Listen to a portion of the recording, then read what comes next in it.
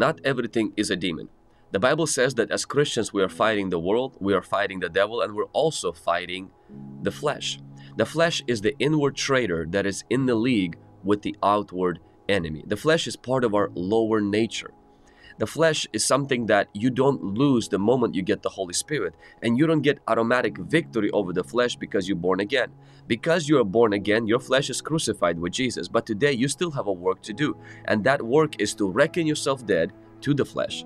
That work is also present your body as a living sacrifice to God, and that work is walking in the Holy Spirit so you will not fulfill the lust of the flesh. And that work also includes crucifying fleshly desires that hinder your spiritual growth in Jesus Christ. Not everything is a demon, but with Christ you can overcome the flesh, you can overcome demons, and you can overcome the world.